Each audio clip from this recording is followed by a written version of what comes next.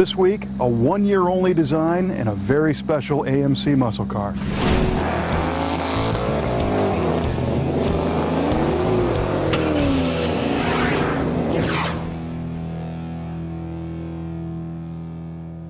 We feature a lot of very unique muscle cars here on Muscle Car of the Week, but this one is even more special because it is a one-year-only design, and it's a special edition of the one-year-only design.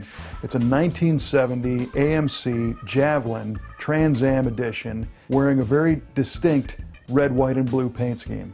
The backstory on where these cars came from points straight to Trans Am racing. In the late 60s and early 70s, Trans Am road racing was insanely popular, as was drag racing. So the rule stated for Trans Am racing that if a manufacturer was going to race, they also had to have a street version of their race car. And in this case, AMC had to produce at least 100 versions of the Javelin Trans Am edition for the street. And it's pretty neat the way they did it. They used the same paint schemes from the actual race cars on the street versions. So as you see, this one has that red, white, and blue paint scheme. There was actually two versions of it. Peter Revson was one of the drivers, and his car was painted red, white, and blue, with the red being in the front. And then Mark Donahue was the other team driver, and the Mark Donahue version was painted blue, white, and red with blue in the front. And when these cars were racing on the track, that's how they kept them separated. You could either tell it was Peter Revson with the red, white, and blue, or Donahue in the blue, white, and red. For 1970, AMC called upon the Penske team and Mark Donahue, and they ended up finishing the season in second place behind Ford. But as we look at the evolution of the Javelin as a Trans Am race car, the things that Ronnie Kaplan did early on were definitely used by the Donahue Penske team later on.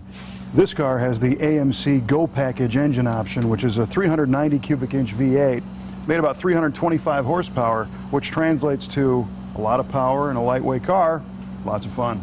This car is using the 390 cubic inch AMC V8, which was not available in the Trans Am race car because of the 305 cubic inch displacement limit. So you could only have a 305 or smaller for the race cars.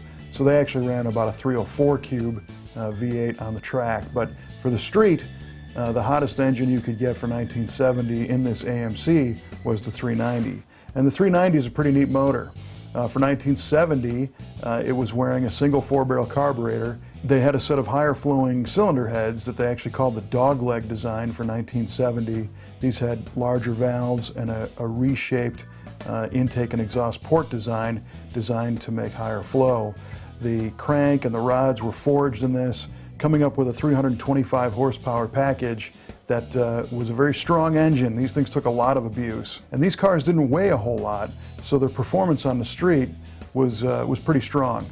This car also features the Go package, which includes the ram air hood, free-flowing dual exhaust, a handling package which had a different spring rate and sway bar, power front disc brakes, and a close ratio Hurst 4-speed manual transmission.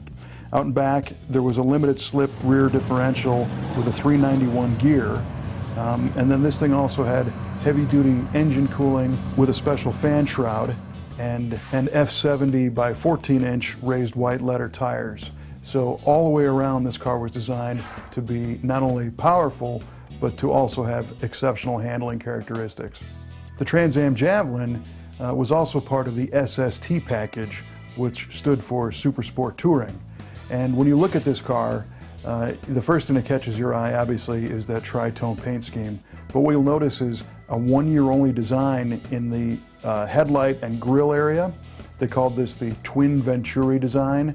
And the rear taillight and window assembly, it's all very sleek and aerodynamic. And this car changed radically for 1971. So being a one-year-only car and being only one of 100 made, and being a car that's got a legitimate Trans Am heritage, makes these 1970 Javelin Trans Am specials really, really unique cars.